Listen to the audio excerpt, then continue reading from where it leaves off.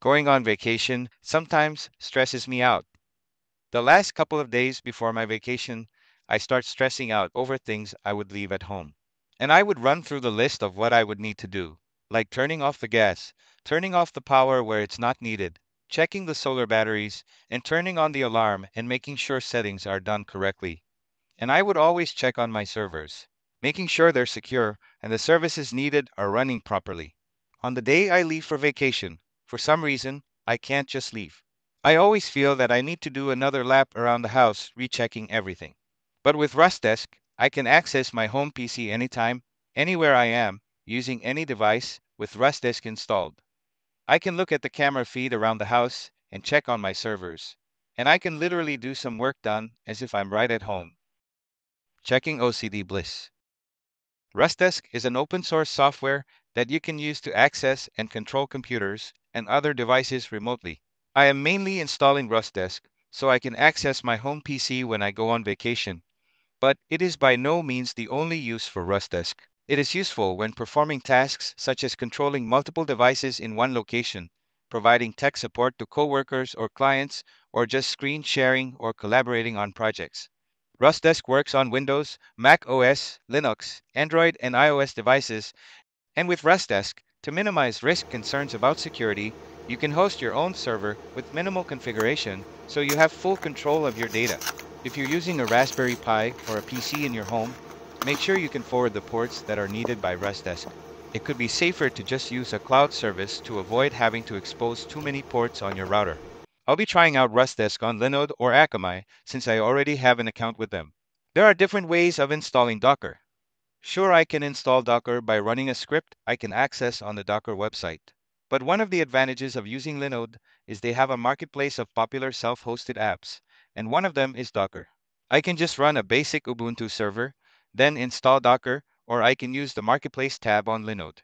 Today, I will use the Marketplace. Go to Linode, click on the Create button and select Linode. On the Marketplace tab, search for Docker. Enter the limited sudo user you wish to use. Choose the distribution you wish to work with, then the region nearest to your location. The closer the region, the better the performance you'll get from your server.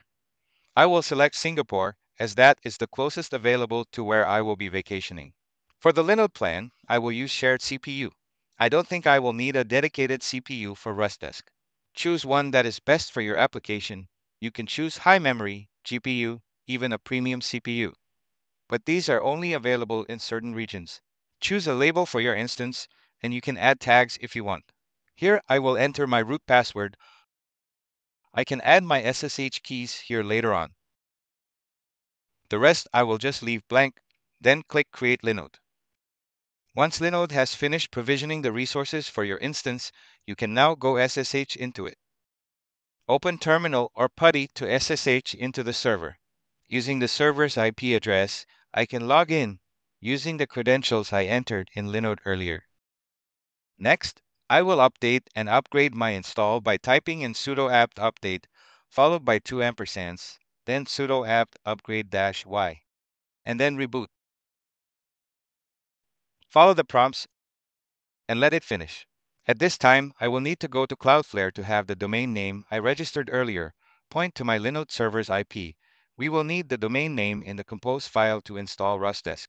Now back on PuTTY, reboot your machine once the update and upgrades are completed. As soon as it restarts and I'm logged back in, I can proceed to install Rustdesk. I'm going to install Rustdesk by creating a YAML file. First, I will create a directory for Docker. Then I go into that directory so I can create the Rustdesk subdirectory. Then, over at GitHub, we can pull a Docker Compose template that we can use for the install. I'll cd into the Rustdesk directory. I'll type in nano-docker compose.yaml, then copy and paste the template from GitHub. There's not much changes I need to do with the template. I just need to update the command here to contain the domain name I created earlier. Control X to save and exit. Press Y to confirm, then enter. After all that is done, all that's left for me to do is run the Docker Compose file. Back in SSH, type in the script to start the Rustdesk Docker container. It seems Docker Compose was not installed or included when I use the Akamai marketplace to install Docker. So I need to install Docker Compose first, using the script I found on GitHub. Link and script is in the description below.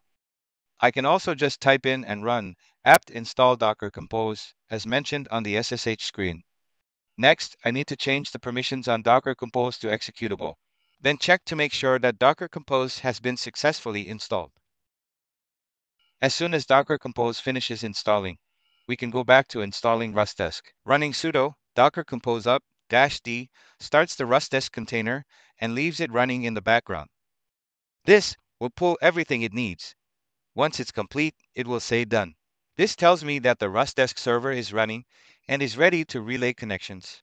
Both my home computer and laptop, in this case, are the clients, so I will need to install the Rustdesk app on both. Download the Rustdesk app from rustdesk.com and install. For Android devices, we will need to download the APK file or folder.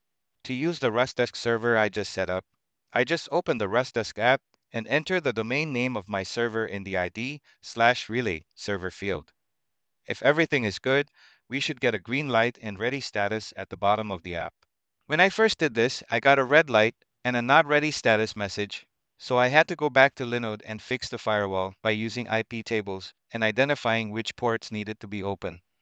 I know Linode does not block any ports when servers are created. Maybe this has changed, or maybe I just missed a setting configuration. Anyway, everything is working fine now.